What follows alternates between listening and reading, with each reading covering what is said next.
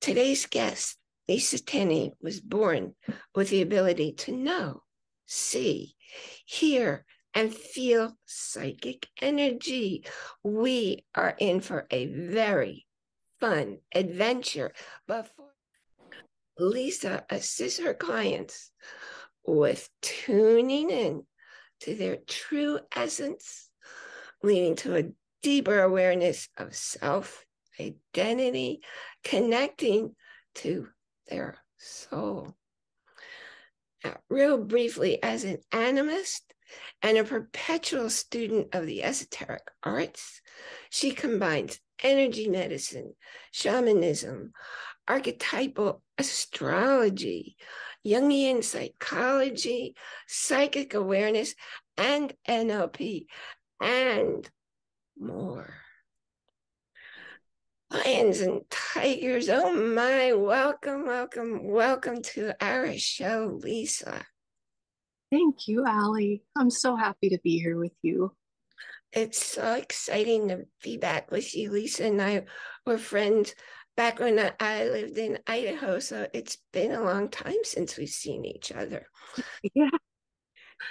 Where to start? How old were you when you realized your natural abilities were different, or were they different from the rest of your family? Yes, very different from the rest of my family. My sister, I call my twin, even though she's a triplet with me, had, and still I think has those. I believe everyone has natural abilities, actually. But the veil was non existent for me. I call it the veil, but to the other worlds, to energy, to our ancestors who are around us, and our spirit guides and star family, and all these different nature beings were always around in to me. But I believe that that's because of the experiences I had as a child with near death experiences, and a traumatic birth. So I was born 3 months early as a triplet. Wow. And died several times. My heart stopped, and then they had me on a machine for a good few months. But my having gone through that, I believe, is part of why things had stayed open. Plus, I had some experiences in my younger years after surviving infancy. Pneumonia. I had a lot of lung stuff, which you probably understand from your perspective of healing, grief and other things, which I believe also kept things open. So I played in the spirit realms. Really, some of it was survival based, I believe, helped me to survive, to stay open in those realms and understand that those beings and those energies are a part of our daily existence, whether other people see them or not. But I went through a lot in my life with being different and not knowing that I was different, that I could see and feel and sense. Those things to me just seemed normal, if there is such a thing. But it also caused a lot of issues in my life because I would oftentimes respond to the energy rather than what was happening consciously with someone. Wow. So it took a lot of learning, a lot of unlearning, a lot of human, what is it to be human now? Because I believe being human anciently was very different than being human now, which is why animism is such a big part of what I practice and who I am, and seeing and recognizing the relationship that we have with all things, the spirit energy or the life that is in all things. That's a long answer to your question, but yeah. It's like, I always listen carefully when other people are speaking, and I'm realizing that a number of people who have the kind of gifts you have, because I don't have quite the same, they had near-death experiences where they died and came back. So I think there's something there. And I remember when I was going in for the brain surgery, I knew it was a really dangerous surgery because of where the tumor was located. And I just said to the nurse, please, I don't want to go see the light because I want to stay here. Yeah. So that was something I had an awareness of. Ooh, feel Uh, that. Ooh. I remember many years ago when I was first getting introduced to, well, I had seen things all my life that I didn't share because you didn't share that stuff in the 50s and 60s. It was, I'm sure people thought I was weird anyway, so I wasn't going to share what I was seeing and feeling. I remember my kids were probably 10 or teenagers, and I was at a book club where we read channeled books, and that's how I learned about other worlds and stuff. And somebody was there with her. I think she was 4-year-old daughter. And when we were leaving, she looked at one of my friends and said, "Where's your orange raincoat?" And we adults all looked at each other, and her mom said she didn't have an orange raincoat. And then somebody said, "I bet she was seeing an aura." Oh, I love that. So Oh, that's a great story. because all the little kids are seeing all these things, and it's natural. I had another friend, um, remembering who was in Idaho and who was East Coast, so that you wouldn't have known her. Um, she used to go to people's homes where the grandparents would come and visit and be with the grandchildren. And of course, the parents were not seeing them. So they asked her to come and ask the grandparents to leave because the parents were uncomfortable with that, which is, I think it's kind of sad. That is sad because they'd be a comfort to that child. Yeah. Yeah.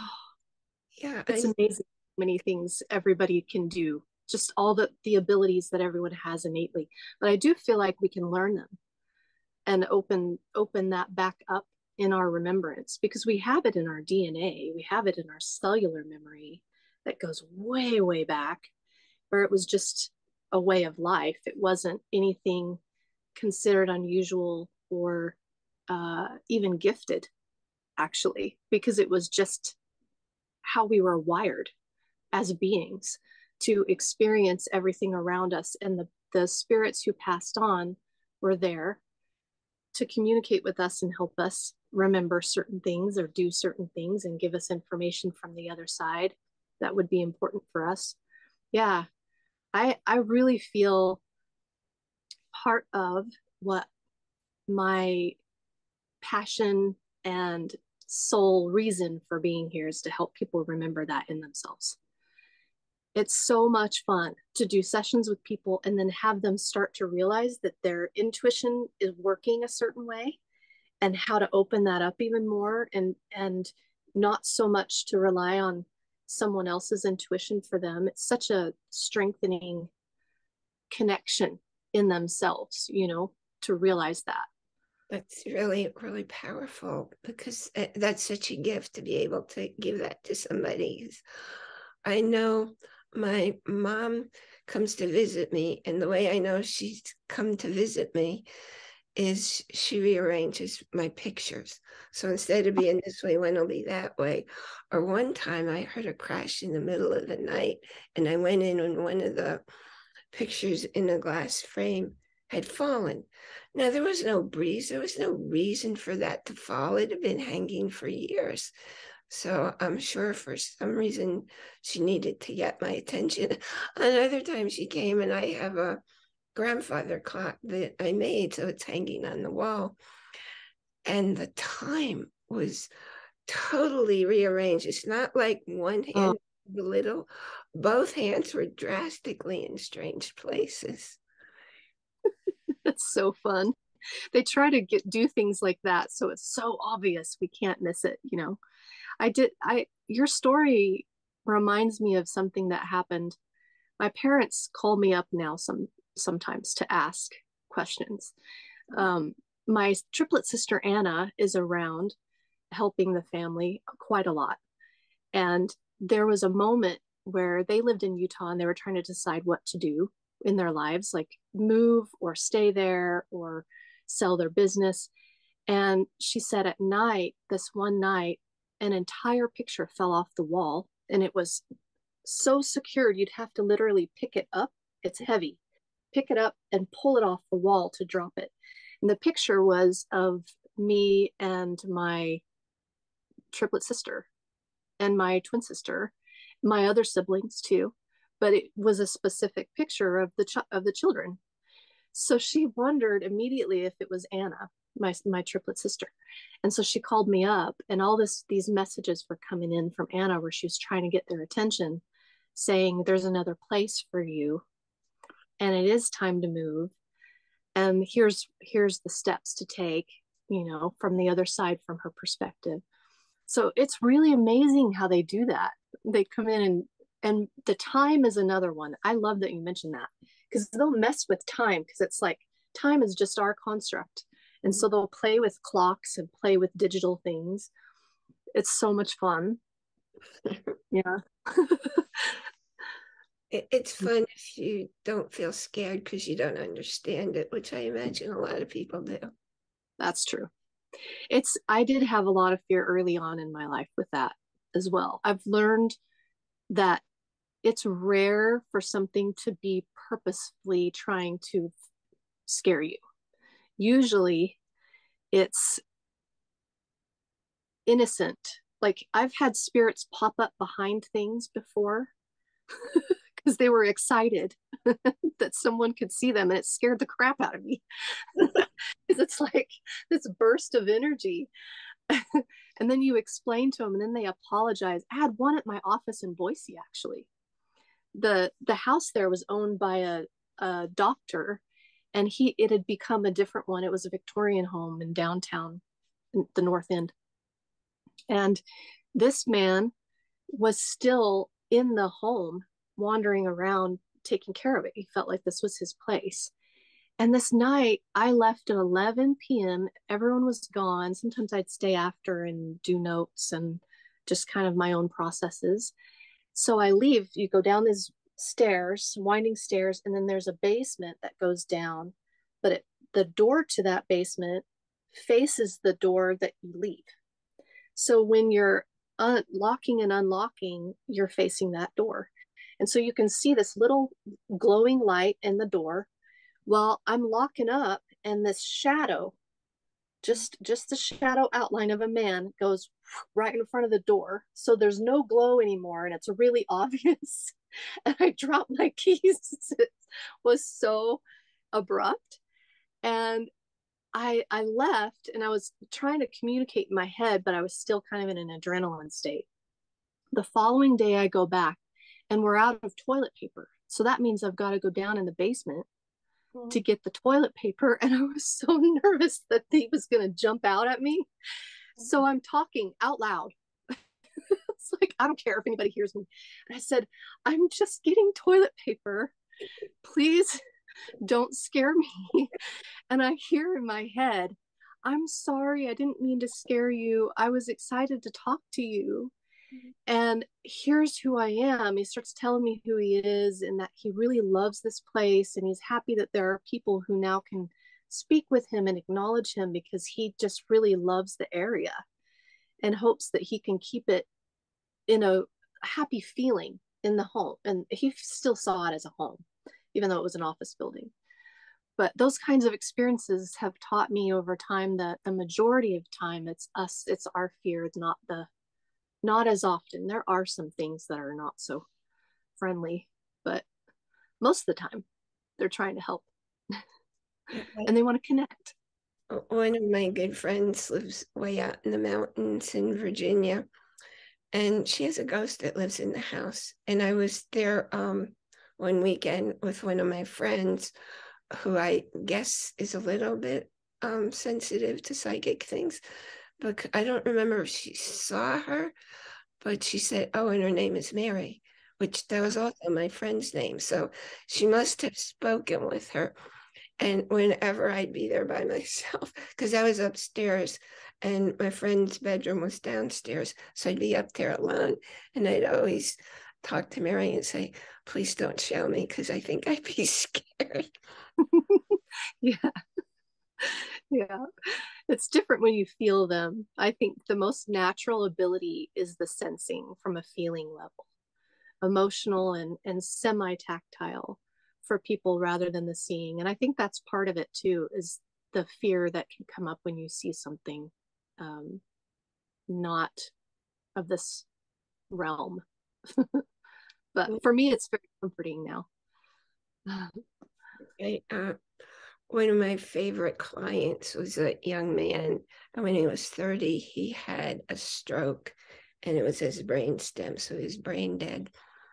And it was clearly a hard thing for his mom to go through because she had to make all the decisions. And he came to me that night, and this was the only time this ever happened to me. So I was going to sleep, and I felt this incredible energy in the room. I said, is that you, Michael? And I felt a powerful yes coming. And it was just a love. And I Oh, don't remember exactly what I said to him, but I could feel his energy being okay with leaving. wow. And that That's never beautiful. happened again. And it was like, when I told his mom that, I think it helped her to be able to let him go. Yeah. What a beautiful thing to get to do with her and him. Yeah, Yeah. that's pretty amazing. And the last, oh, I don't know, the last few months, I've had incredible connectingness to everybody, my whole family, where I'll see something. And then 2 days later, I'll get a call. Oh, my granddaughter did such and such that I had seen before. And my dad died when I was really, really little. He was an artist. He was like, he designed and built things, and he had all these brilliant talents. But I was so young when he left, I didn't get a chance to learn from him. And I Yeah. have all these skills. And I was thinking this year, he's here with me because he's showing me how to do all these things that, how do I know how to do them otherwise? So Oh, it makes sense to me, everything that you're saying. oh, yeah. I also think, isn't it interesting that he had something with his brainstem and you've had some things No, so no, simple? no, he didn't have anything with his brainstem. Michael did. That was my friend's. My, yeah, I'm switching back. Sorry to Oh, that I'm other. sorry. Okay. I went back to that one. Your dad, yeah. That I mean, it makes sense too in a memory level that you would experience some of his talents and gifts and that he can come through to you that way. Like he's given that to you through an energetics and through your cellular. And then he can come in and add to that vibrationally. I can imagine I could see you doing some things and have him come in and just bring some of his energy in through you with the creativity for sure. But when we go back to your story about Michael, I, I just think that's fascinating that you both have had some things with the brain and that he's the one experience that you had where you really felt that love. I wonder if there's a connection. There's some, I'm fascinated by that. The brain, the nervous system, and how it's tied into the energy field. The proprioceptive nervous system is like our tuning fork, which creates a vibrational field from the body. I believe that the spirit informs the body. And there's a synergistic link where there's a biofeedback loop, right? But the proprioceptive nervous system, if we work with the proprioceptive nervous system, what that is how we orient. It's like when you put your hand in in a bag and you're looking for something and you in your mind's eye can visualize or feel the thing you're looking for. Yeah. That's what the proprioceptive nervous system is. It's like the iPhone icon of our body, but it's also our aura. So it's interesting because once I learned this, I realized why some of what I see in people's energy field is there. Like there will be a projected image of an event that happened with them. It's still floating in their nervous system, but also in their energy field. And oftentimes, people who come in and meet that person will respond to that event that's floating in the nervous system energy field rather than the actual person they're having interaction with, that because that's the first thing we come in contact with is the energy field, whether we're consciously aware or not. So once we shift those things, we have different responses in the world because that icon or that event or that thing is gone. It no longer orients us in the world. Does that make sense? I hope I'm explaining that well. Absolutely. Yeah. Yeah. The So, first, go ahead. well, the reason I thought of that was because of the stuff that we were talking about with your brain and with Michael. And I can see how your abilities would be so unusual as well because of some of this wiring that's unique and different. It's not the same because it's been shifted through the tumors and different things you've experienced.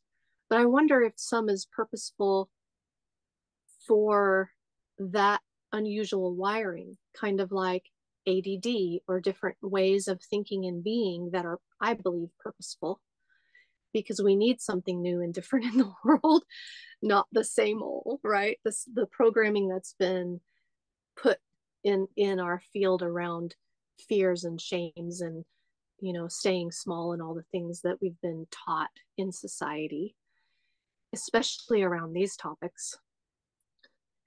Yeah. Yeah. And with the ADD, and now they just call everything ADHD. Right. The psychologist said, look, this part of the brain's smaller and that part's bigger, and that's what causes it. And what it was the skull bones weren't in alignment. Right. So that's what I'm experiencing now with my jaw being out.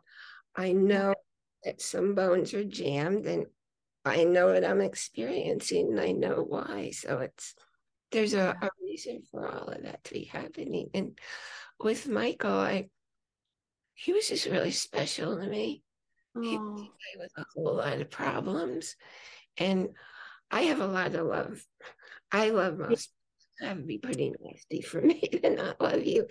So I frequently get teary if I'm working with somebody, but with Michael, it's like I'd have to stop because I was just about crying because there was so much love channeling through me into him. Wow. Wow. I can really relate with that. Yeah. Yeah.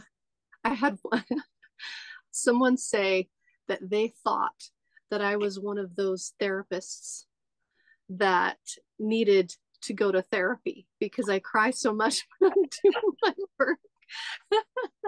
But it's because of that.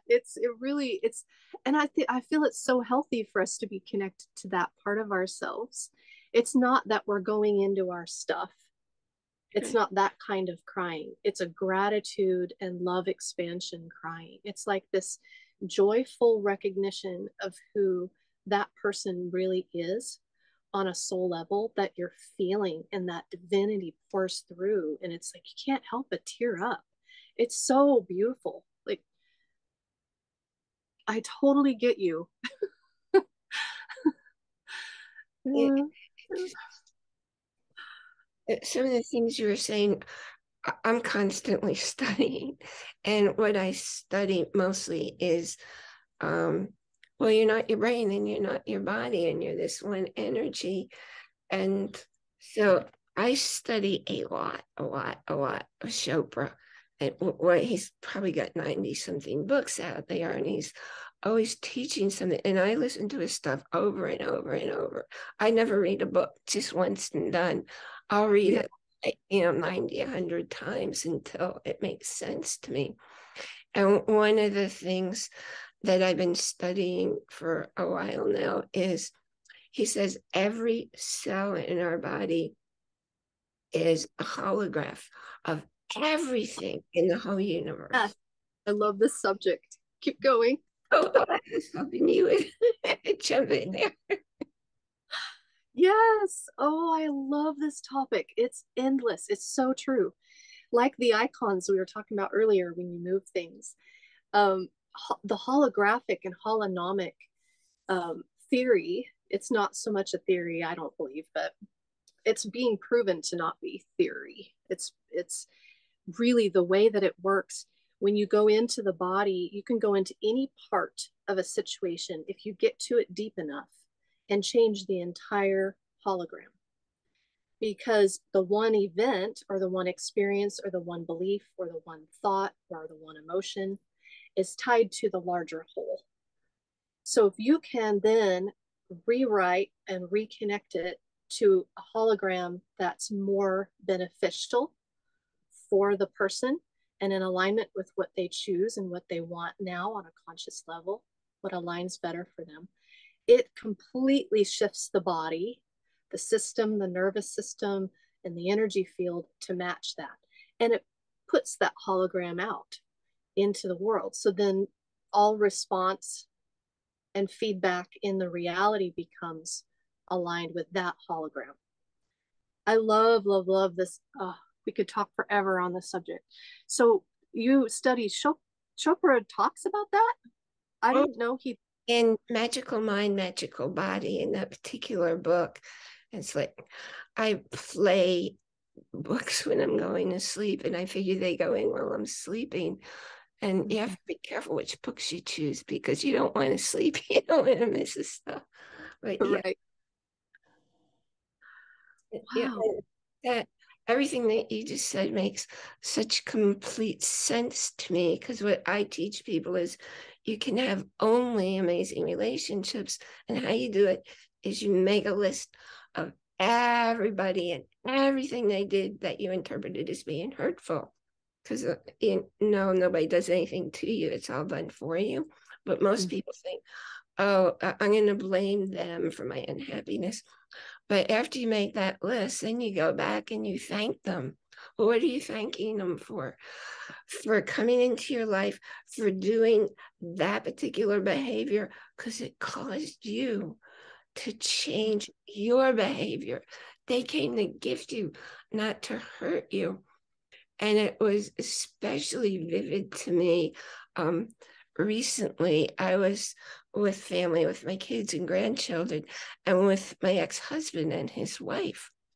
And when he started to go into the kind of behaviors that made me just like this, Yeah. he started doing it. And I just said to myself, oh, I'm not that like that. That's who he is. That's how he behaves. And I kind of found it endearing. And when I was saying goodbye to him, I said, don't ever change. And you're a good guy. Oh, That's wow. the time I felt that way, Yeah, genuine. genuine. We were forced. That's a fantastic example of how quickly you can change things too. Like you're looking through the same eyes, but you've shifted your lens to really experience him in a different way and instead seeing those qualities as endearing. And think too how that helped him to see himself and to feel that from you.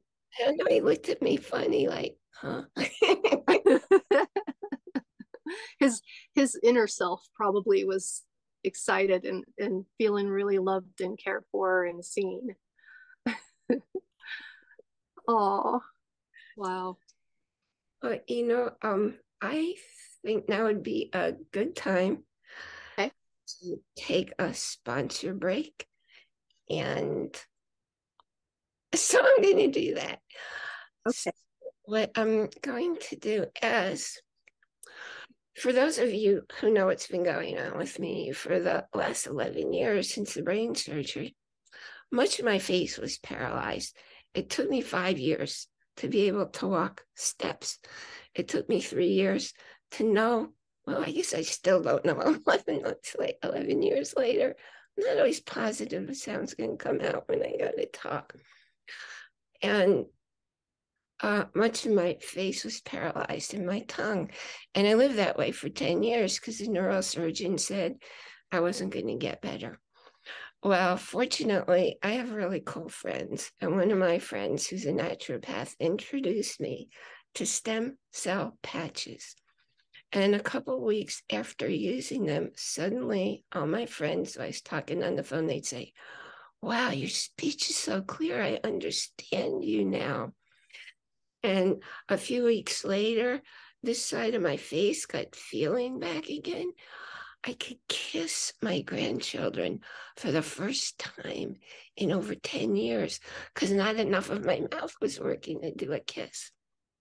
If you're ready to be free from pain and limitations, there's a link in the show notes. Contact me and let's get your life back on track. We are back now with our very, very fascinating guest. Lisa, would you talk to me? I never heard the word animism before, and I certainly have lived my life that way. Would you share with our epic adventure seekers what that is? Yes, animism is a way of living in reciprocal relationship with everything around you. So it's acknowledging the life, the spirit, or the essence that is real and alive, similar to us in everything. It's the things we don't see in animals, in metals, in bodies of water, land, trees, rocks. And this way of life is a way of honoring the planets or whatever it is in our world, seen and unseen, so that we can understand a deeper relationship to all that is. But also, it creates a respect that's different.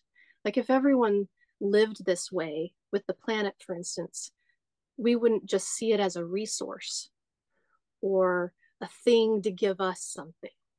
It's a relative, it's a brother, sister, it's a kin, it's our kin. And so if we treat it that way, not only do we give more conscious respect, but we receive more back as well. When you're giving, you're receiving just as much, whether you're doing energy work with someone or whether you're at a tree and you're feeling the energy of the tree and you're telling the tree how much you appreciate it. There's that sense of awe that everyone has felt in nature, where you're out, let's say you're at the Grand Canyon and you're looking at everything and you're just in awe of the beauty of it. That kind of feeling exists with everything if we choose it. And the response and the feedback that we get is amazing. We can create a conscious, aware relationship where we're speaking with our plants. People are doing this more and more, right? And some people joke about it, but it's amazing how the energy of that and the food is so different to your body. And they've studied the frequencies and the energy of it when people do that versus when they don't. And so I feel the more we live in this animistic way, which is ancient, far back in all of our ancestry, no matter what your genetics or culture is. It's one of the oldest ways of living. Shamanism as a way of living and animism as a way of living has been dated as far back as 100,000 years from anthropologists. So it's not a only one culture style of being, right? But this kind of relationship creates more experience that enriches our world with love and kindness when we treat things as if they are an extension of us. It's a whole different experience than if it's just a thing, object. Yeah, I have a lot of experience with things and machines and stuff like that. And I have a far infrared massage bed. And I've had it for 25 years. And one day it just stopped working. And I had to fit because when you live alone, the only thing that touches you is like the massage infrared lamp going up and down my spine and the warmth. And I call it singing to me when it goes off. And I talk to all of my car. And if you ask and you listen, they'll tell you their name. So I know the name of my massage bed. I know the name of my car. And when he stopped working, I actually started to cry because I was devastated. And I ran and I grabbed some of I have sacred geometry sheets. It's artwork. And sacred geometry exists in nature. And there are artists who do paintings because it has the power. It transforms anything that you put on it. So I put some of those sheets on the massage bed. And then I did like these, they're called Tibetan 8s over it. God, every time I do that, I feel the energy point. I don't know if it's reaching you. Yes, I feel. So I did that for 2 days, not nonstop, but I left the artwork on there for 2 days and did the 8s a couple times. And the next time I went to turn it on, I turned it on and it worked perfectly. So this is something that's been through, I don't know, at least 5 moves being handled and being used for those 25 years. And it came back to life because I talked to it and I needed it. And I could tell you stories about my cars and all kinds of equipment. So when a machine that I have stops working, I know it's given its all and it just can't do anymore. Right. That's a fantastic example. I love it. Yeah. And it was created from something that had life force in it too. When you think about even our homes, like if we were to build our homes this way with communication with the wood, communication with the stone, communication with all the metals, and thanking it for its assistance in creating a space for us. Imagine the difference of feeling in the space that would occur as you're building and creating, you're co-creating with these elements in such a loving way. The feeling in that space would be entirely different than just putting on a door, you know? Yeah, definitely. And I don't know how many years ago I started just blessing my food and thanking it for giving its life for me to enjoy it, because you are what you eat and you are what you eat eats, and it makes a difference. And I believe blessings aren't just words, not when they're coming from your heart. Agreed. Mm-hmm. I was wondering, you have so many modalities. And I know some people who have lots of the modalities where they're certified. I certify people in the courses I create. It doesn't really mean anything. Mm-hmm. Yeah, agreed. So anyway, how do you use all the modalities in your work? I know some people say, okay, I'm going to do this one with you now, or that one. And I know you work the way I do. Could you share with us how you work? Yes. So I've realized I don't work in a linear fashion. It's just not how, really, it isn't how we were created. It's how we've been programmed to work in linear fashion. So I work in a spherical fashion, which means that whatever energy comes in that is helpful, I'll utilize it. It's very specialized to the person. And I have all kinds of things listed out on my website, but that's more for the linear brain so that people can kind of have that idea, something to read, something for the mind to connect with, definition. But ultimately, it's a whole conglomerate of things that I've learned that I was already doing naturally before.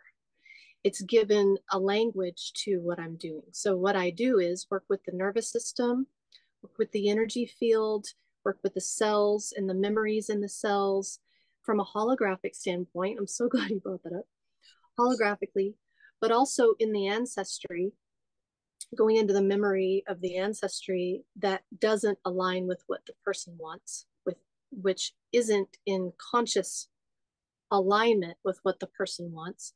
So what I do is if a person comes in and they say, I would like to resolve a relationship that I had with someone that brings up a lot of fear or brings up a lot of anger still. So we would go into, first of all, their belief and their perception of that interaction, and then find where it stems out into their memory field, which can go into other lifetimes, into their ancestry, in the future, in the past. It goes all in different directions. And we find those resonance, those frequencies, those resonant thoughts, beliefs, feelings, and experiences that created their perspective of that event with that relationship. And then we work on rewiring it from their conscious perspective. We bring in color, we bring in sound, we bring in ideas that they want to have. So if they say, I want to have a relationship that is respectful and loving and honoring, and where I don't have to be afraid to be myself, all of that kind of thing. So then we say, okay, what colors represent that for you? What sounds represent that for you? What can you imagine as a landscape or a film, even if you come up with your own movie of it? And what we do is we have them step into it and live it and experience it to the point where their body and their energy field starts to create that memory in place of the other ones. And there's a lot of different points that we'll go to, and we'll do specific clearing as well, go into trauma and different things. There's a lot of rewire that can occur. But ultimately, we're collapsing in all of those parts to come in and create a new hologram in their energy field and in their body. And that can show up in all kinds of amazing ways. People have had numb ankles that have suddenly gone to where they have feeling, like it's like that tingly, heavy neuropathy is what it's called. And all their life they'd had it.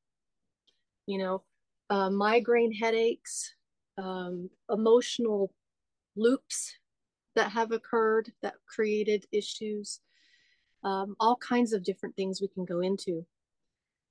And sometimes it's fun too to go into the lifetimes and see, because every single time we clear something out, something wise comes in to replace it. Like that event occurred because blah, blah, blah, blah, blah, because on a soul level, I wanted to know what it would be like to experience this end of things so that I could then be something different.